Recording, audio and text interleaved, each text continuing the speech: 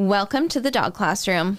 The Dog Classroom podcast. I am your co-host, Anne-Marie. And I'm your co-host, Amelia. Like and subscribe on Spotify and YouTube in video format. And now into the episode. Here we go. Welcome back to the Dog Classroom podcast. This week, we're going to be talking about back to school. Right. So I think whether you have kids, whether you have a teacher in the family, I honestly think everybody sort of gets back down to a little bit more routine come September. Yeah, because I think, we're closing down camps and we're sort of getting back to our normal day-to-day that we go through. Weather change. The weather does change, possibly. Right? Yeah. So there's lots of things that go on at back to school time, even if you don't have kids in the home, right? But I think for now, we'll talk about how it relates to dogs. Right. So again, coming off of the summer holidays, camping, hiking, that sort of thing, is I find if you do have kids are out of school, people are taking more holidays, so a lot more time is spent with the dog at home or with the dog going out to do something. Right. Then all of a sudden September rolls around and now, everybody's back to 9 to 5, 8 to 5. Not going out so much, spending possibly more than likely a little bit more time at home on their own. Right. So in looking at it, and chances are over the last 2 to 3 months, I don't want to say there hasn't been as much structure, but it's important to me to revisit some of the little things. Right. So they can sort of get back into their routine. Right. And it's important that they do that slowly, right? That we're not just going to be like, okay, summer's over. And then I go back 8 to 5 and the dog's like, holy smoke. Yeah. So what are some of the ways that you start to do that in your house? Usually I would say the last few weeks of summer. I think everybody's adjusting a little bit more. What I try to work up to is making a point of leaving the dogs and going out for a period of time, a few hours at a time, revisiting, possibly different times that they're going to be walked now rather than, a lot of times we're slower in the mornings or something, when we're on holidays. So are they now going to have to go all day and wait for the walk in the evening? Right. And the weather's changing too, like we talked about. So it's like, maybe you're not having to walk quite so early anymore. You can actually go midday or later on, like you're saying. Right. Because of the heat is what you're referring to. Yeah. Yeah. Okay. So changing up their routine that way. Also changing up what time they eat. Yes. Because if you're going to feed them before you go to work and when you get back from work, there's that gap in between, right? Yeah, for sure. For sure. So all the little things, I think, that get them back to their regular routine, you're saying you start them in the last few weeks of summer. Yeah. So rather than like boom after Labor Day weekend, everybody's back in school. What I like to do is start doing that a bit of ahead of time. And I think family wise, it's helpful as well. Right. With the kids to be getting a little bit more on a schedule, as far as getting up, like you said, mealtime, throwing some training into play. Though I think over the years we can both say that, the majority of what we teach, we do with our dogs ourselves. And now it's become habit. So it's just naturally done. Right. Right. But maybe, focus on a few different things like creating distance a little bit longer or adding more mental stimulation there. That's where I wanted to go. So, especially if they're not getting the mental stimulation in the summer of going out and doing different things. So maybe we need to up the ante a little bit. So I think I go more to like stuffing Kongs and then, getting the chewing, the games and sort of stuff sort of back into the routine. I think too, like when you think of like dogs in summer and they're out running loose at camp and they're going on lots of hikes and they're doing all these things off leash and they're sniffing and they're getting all of these needs met. Yeah. And then you come home and it's like, okay, 9 to 5, then I got to take the kids to soccer. And then, basically the dog gets ignored all day. So then you start to see some problem behaviors. Right. So one of the things that I try to recommend for people to do is to still meet those needs in other ways. So adding different enrichment activities, not just a Kong, but like going for a sniff walk and letting the dog just sort of take everything in, because you're going from, you know, maybe being off leash all the time to now we're going to just walk around the block in a, you know, in a little heel and march with our leash. You want to make sure that they're still having lots of opportunities to meet those needs so that they're not having problems popping up at home. Right. And I think it's about multitasking. Right. And then creating a plan, functioning as getting everybody in the family on board, or, you know, whoever's in the household at that period of time.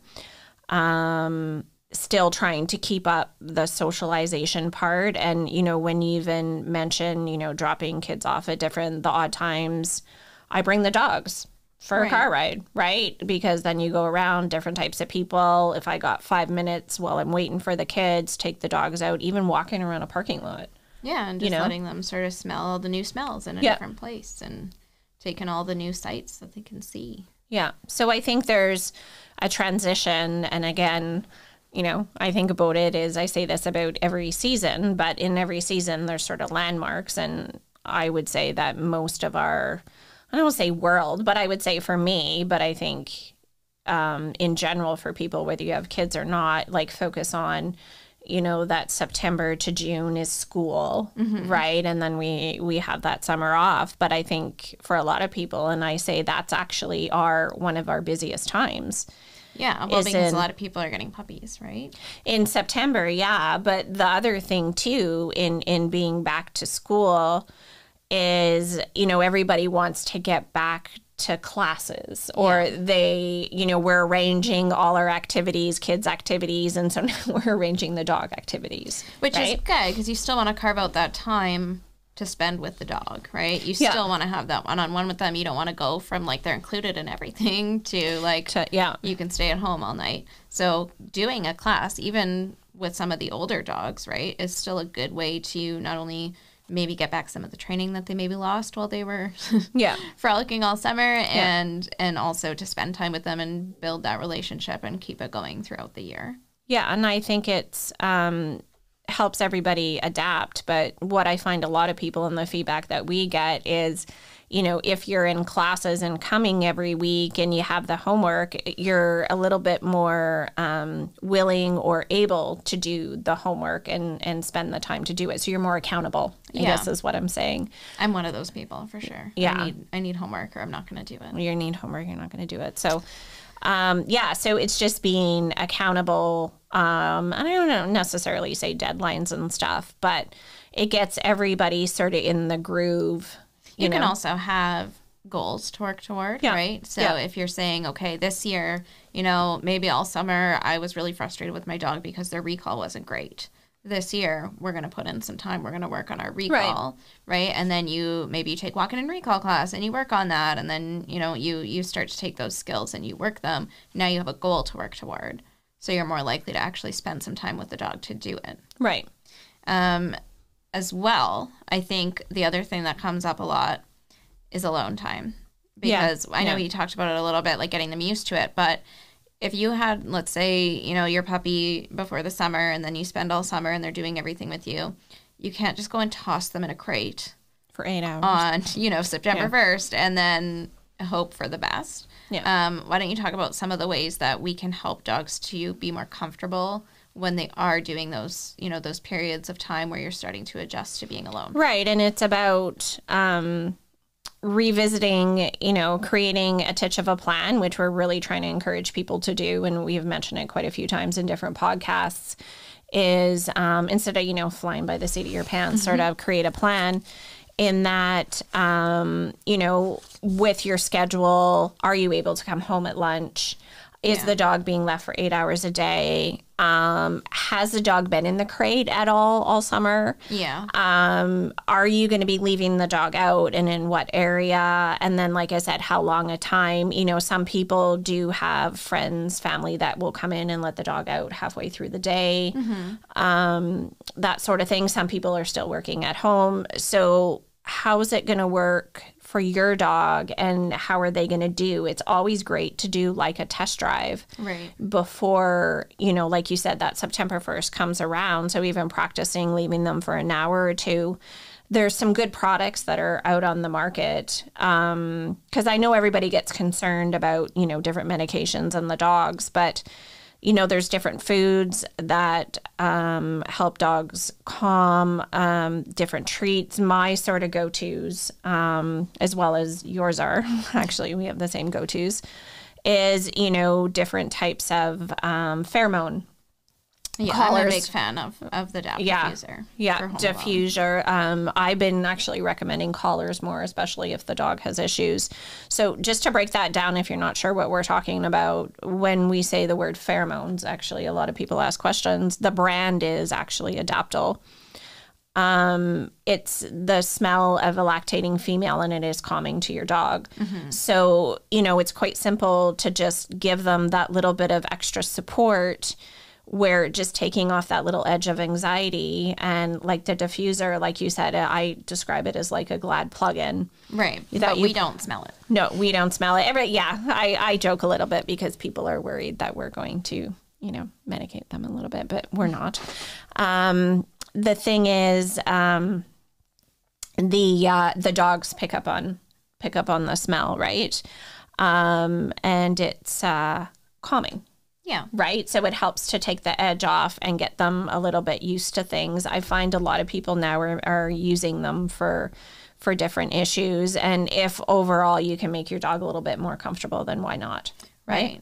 So, and I think another of my go-tos when they're alone is to play music.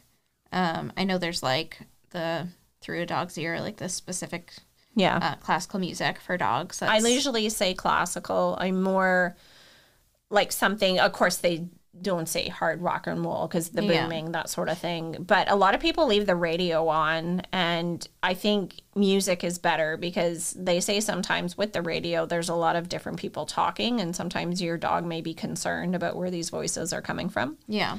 Yeah, so it's the classical, like leave the classical channel on. And then like Amelia said, there's actually different production companies that have put out this music, especially for dogs, and have studied. There's a Spotify playlist.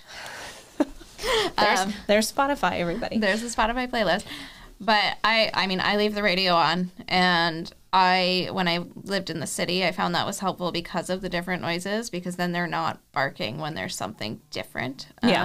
Because a lot of the time it would be like there'd be a loud truck going by, or there'd be a dog barking outside, or there would be, you know, any weird sound, whereas now where it's a little bit more quiet, it's maybe a bit more concerning for them when the voice is changing or the style of the music is changing. But overall, just I feel like something in the background is good to sort of help them feel a little bit more like almost to help the quiet or the extra quiet. But again, different noises in different locations, right? I don't think people realize how sensitive dogs are to noises and ones that haven't occurred on a regular basis, because in doing more like separation anxiety and so forth, it's actually broken down to say the dog was originally spooked by a sound that happened in the house.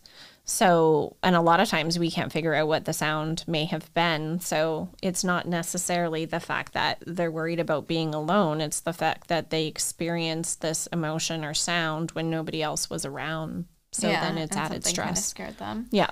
And then the other thing that I do is I always leave a frozen Kong because it gives them something to do. And I think it's part of the routine of leaving too now. Like they just know when the radio goes on. I think it's a good part because then when you get ready, they're looking forward to the fact that they get the stuffed Kong and not the fact that, you know, then they're not stressed out that you're leaving. Oh, yeah. Right? Stark definitely runs to his little bed. And waiting for his Kong. Even though he doesn't love it when I leave, he sure loves the part where he gets the Kong. So, definitely there's some information out there about like anxiety and if they won't eat if there's a Kong and whatever, but we don't need to necessarily get into that. We're just talking in general, right? Helping the dog feel comfortable when they're at home. Yep. The other important piece is after you are home, so the dog's not alone anymore. Right. The enrichment stuff. So let's talk a little bit more about that. Again, it's about being able to multitask. Right. I guess is what I want to say. Like we still, and then like you said, the schedules change. So now we need to cook dinner. Everybody needs to eat. Then after that, is it, everybody's calming down for the evening. We're going to repeat again the next day, or are we driving out to different activities? So, in having that little bit of plan where if the dog's not getting walked so much that day, what can we do instead? Well, we could feed in a Kong wobbler while we're cooking in the kitchen. We can do leave-its off of broccoli and carrots, train Matt. Yeah. Like I usually tell people my time to train Matt is when I'm in the kitchen, especially making a salad or veggies, then I'm just, throwing broccoli. And the sort of thing is they're willing to play the game with me. And sometimes the game lasts 15 or 20 minutes, but that's 15 or 20 minutes of stimulation, right? Yeah, instead of them just sitting there, because if you think about it, like they get up, they go out for their pee, whatever, and then they just wait all day for us to come home. But then when we come home, we're exhausted. Preoccupied. Yeah. And we're doing other things. And so we're like, why can't you just chill out? But all they've been doing all day is chilling out, yeah. Hopefully. So then, they need those activities in the evening. So I know in Kelsey's enrichment webinar that she holds, we talk about things that are not just food enrichment. Like there's also like giving them different things to smell and giving them different things to taste and giving them areas to, dig or chase or, outlets for the different things that hide are natural. And seek. Yeah. So that it's not just constantly about sitting there and feeding the dog because maybe that's not enrichment for them, right? Maybe they're like, okay, let's go do something else. Sniff walks are a big one. If you only have 15, 20 minutes to walk your dog, I think it's much better that they spend that time sniffing. Is it sniffing or is it you need to run them hard and say play fetch in the backyard? You know what I mean? So like different alternatives, different needs for different walks. It's funny you should say about the sniffing thing is I had sushi the other day. And, they give you that little bit of ginger, that candied ginger, whatever. I let each of the dogs smell it because I was like, okay, are they going to actually? And like 2 of them ate it. And I was like just a tiny little piece. And I was like the ginger. Neither do I. 3 out of the 5 were like, no, thank you. I was like quite interested in that. So I've been on a bit of since my seniors class and doing that. And just promoting, trying to keep different senses, active and getting them using them. I now, anytime I have something in my hand that smells a little bit different, I let the dog smell it. Like I had them smelling banana. Well, that's sort of normal. They're not too fond of banana. I'm trying to think of what else I had the other day. Of course, making sure I let them smell sort of the chicken through the package, but obviously making sure that they're not going to eat it. Yeah. Right? But it's just about smells. Yeah, smelling the barbecue sauce was another thing, just sort of things like that. Sorry about that aside. But again, in just focusing on, like you said, it's not all about food and delivering food and training. It's about sort of other ways. Some people try to make up on it on weekends. That's another option. Plan an activity. The weekend warriors. The weekend warriors, yeah. Plan an activity or something on the weekend.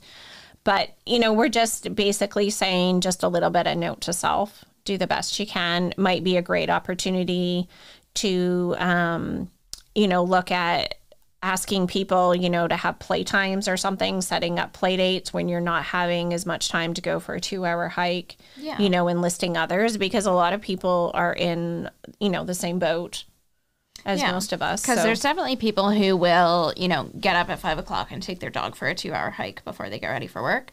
I'm not those people. No. I am very much like, I'd rather be going out at midnight and playing scent games in the yard or something. But there's different activities that work for different people and different dogs. So keeping in mind that enrichment isn't just giving them a Kong and hoping for the best.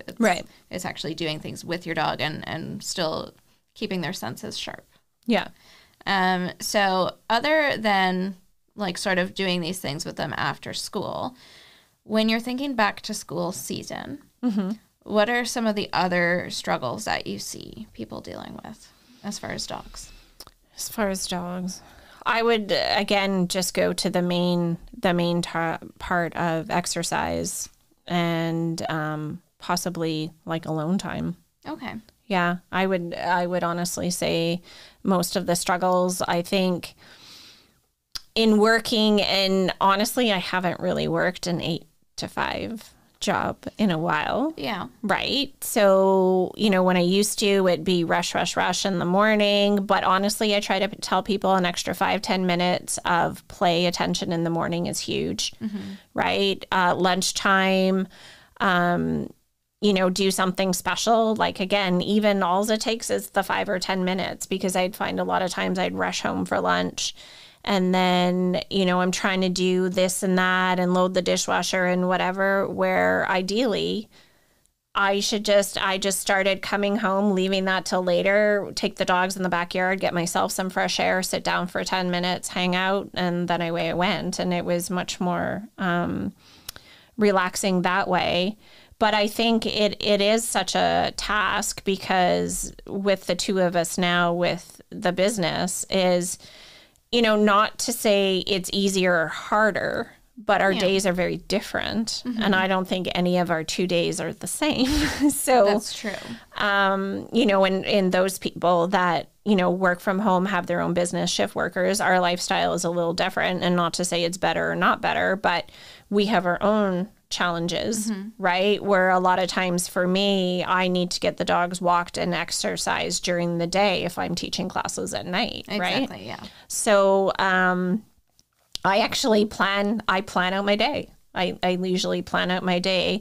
And if I'm super busy, well, then that might be one day I walk up and down the driveway and do search cues in the snow or in the grass, obviously. And that may just be a shorter day, but the next day I have a little bit more time and I head to your place and we do a 45-minute walk, right? Like in the long run, it does somewhat balance out. I think people get too focused on, one day the dog didn't get a walk, but if you round it all together, it's relatively okay. And I think, again, you have to look at your multi-dog household. Yes, dogs exercise one another, which is helpful, but it's also important to have that dog-human interaction. But honestly, why don't you start a bit of a summary in the back to school? And this is one where I would say a lot of it is our own personal, I don't want to say personal situations or experiences that we've had through clients, but I think we honestly experience it all differently. But I think that's the same for everybody. Yeah. Like, we have clients who work the 9 to 5. We have clients who work shift work. Like, some people relate with our experience, with back to school, where you have kids and I don't, right? You have a teacher in the family, I do not. So my back to school is, pretty irrelevant in my household. Yeah, that's true. Yeah. Whereas it's kind of a big deal in your household. So I think that's going to be different for everybody. But regardless, the season's still changing. Yeah. And the days are getting shorter. Yeah. All that stuff. So everybody's routine is going to change a little bit. I think to summarize it, I would say you're going to make sure that they have their routine. Yeah. You're going to make sure that you practice beforehand. Yeah. Right? Making sure that you're starting to do, not every day going for a 5K, start exercising a little bit less, or start giving them a little bit more alone time, or starting to sort of slowly ease them in that way. And then also coming up with enrichment activities, possibly planning them in advance and saying, I'm going to spend 5-10 minutes doing this with my dog, or if I have 20 minutes for a walk, we're going to do this on that walk, and just sort of trying to make it a little bit easier for everybody by being prepared. Yeah, for sure. So we'll wrap it up for this week. Yeah. And the other thing is, if you have friends and family, ask for help, get them engaged. Yeah. Especially, if you have kids and that sort of thing, everybody can pitch in. And it's good for the dogs to be spending time with different people as well. So, yeah, thank you very much, everybody. So we hope we eased a little bit of heading back into routine and back to school. Definitely here for any questions or comments. Spotify. I knew that was coming. I wanted to say it. Okay. Thanks for tuning in. You can find us on social media on Instagram, Facebook, and TikTok. And Spotify. And Apple Podcasts and anywhere else that you listen to podcasts. And Did YouTube. you say YouTube? I didn't say YouTube. See? There, now I got 2. I got Spotify and I got YouTube. Okay. And I got Instagram. Let's go back and forth. Facebook. Instagram. Spotify. Facebook. YouTube. TikTok. Spotify. Website. Spotify. Okay. We did it. Teamwork. Questions from the audience.